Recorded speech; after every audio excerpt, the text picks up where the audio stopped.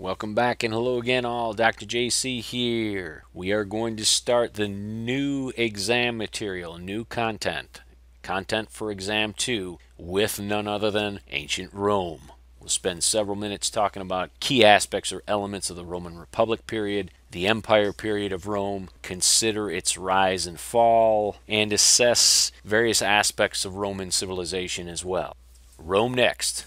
Prior to beginning a discussion about the importance of these Punic Wars, or wars between Rome and Carthage, I wanted to lay some foundational work here by looking at Roman civilization and society more generally. For roughly the first 500 of what would be almost 1,000 years of rule in ancient Rome, the first 500 years is referred to the period of Republic. Just as the United States was conceived at its outset by the founding fathers, as they're called in the United States, as a republic is a form of government whereby only certain individual citizens have a right to vote, usually based on property requirements. If you have X amount of property, you can vote.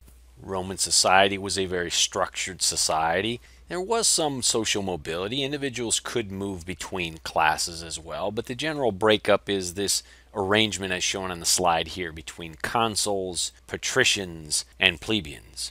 Regardless of one's station or class in life, one of the underpinning aspects or elements of ancient Rome, especially during its period of republic, that historians look at some length, is its focus on the importance of law. Just as ancient Mesopotamians would use Hammurabi's code or laws to try to create order in society, Rome's going to do the same thing. The difference in Rome, however, compared to Mesopotamia, is that all Romans, didn't matter the class, if you were patricians, upper class, plebeians, middle to lower class, did not matter. Laws were applied equally across all classes. Therefore, if you were found guilty of a crime, it didn't matter what class you were from, the penalty was going to be the same. This was very impactful for all Romans because it gave this underpinning sense of equality, which was important. At just about the time we see the birth of Jesus of Nazareth, Rome is going to begin to move from its period of republic to this period of empire, and with that they will replace the law of 12 tables with this law of nations. The law of nations, while more of a complex set of codes, was made applicable to Romans and non-Romans alike. Therefore, as Rome moved in and conquered other people's lands, a way for them to show toleration through their rule was to apply the law to non-Roman citizens the same as Roman citizens. This would help win some hearts and minds for them and make it easier for Rome to administer and control conquered regions and peoples. As it relates to the expansion of Rome's borders, and well in advance of the application of this law of nations, at about the midpoint of this Republic period, and for ease of historical timeline, let's just consider the Roman Republic period from 500 BC to 0 years, right? About the midpoint of that, or 265 to be exact, Rome is going to begin a series of wars with a former Phoenician city-state called Carthage. Historians refer to these wars between Rome and Carthage as the Punic Wars. There will be 3 Punic Wars, a first, second, and third, and we'll highlight each of those briefly here.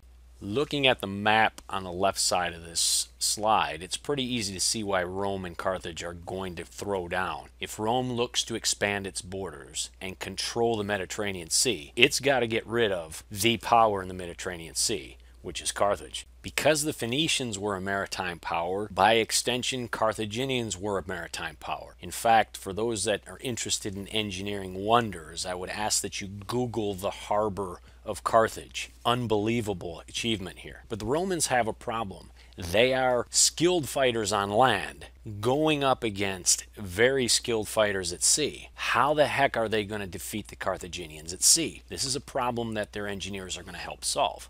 Because Rome couldn't go toe-to-toe with the Carthaginians at sea, their engineers came up with this Roman corvus. It was this long bridge that was affixed to the side of the trireme with a spike on it. And rather than have Roman rowers try to slam into the side of the Carthaginian trireme, as they did in naval battles, they wanted to row up alongside, push this corvus down, the spike would fall into the floor planking of the Carthaginian ship, and the Roman soldiers then would cross the bridge onto the Carthaginian ship, thus creating land warfare at sea. The Carthaginians did not know what hit them. Rome would capitalize on this change in warfare and force the Carthaginians to surrender.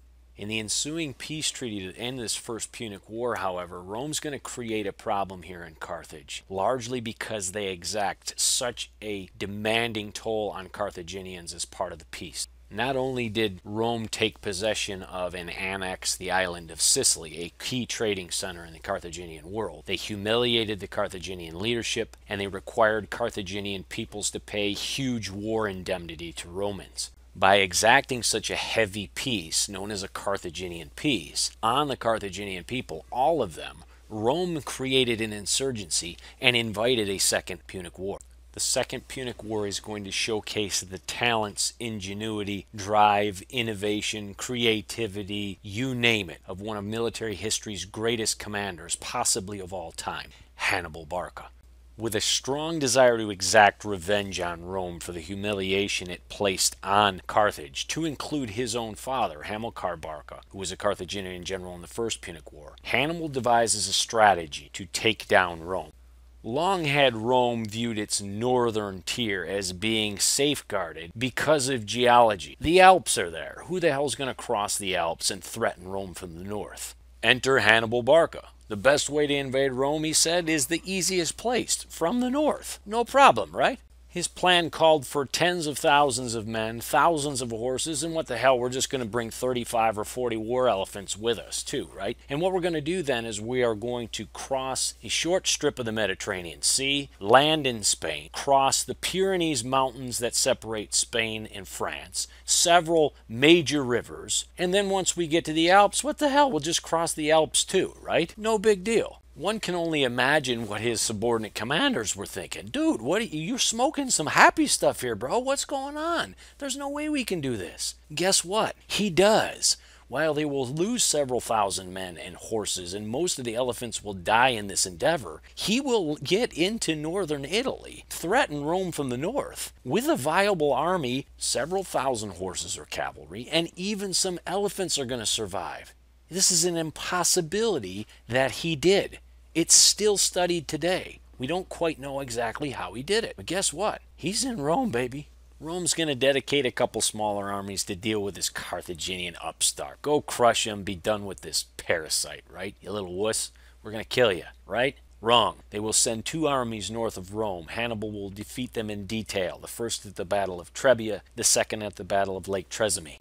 Rather than march south onto Rome itself, one of Sun Tzu's maxims, avoid what is strong, attack what is weak. He's going to avoid what's strong, Rome, move his army south, hole up along the Adriatic Sea at a place called Cannae, and wait to see what the Romans do next.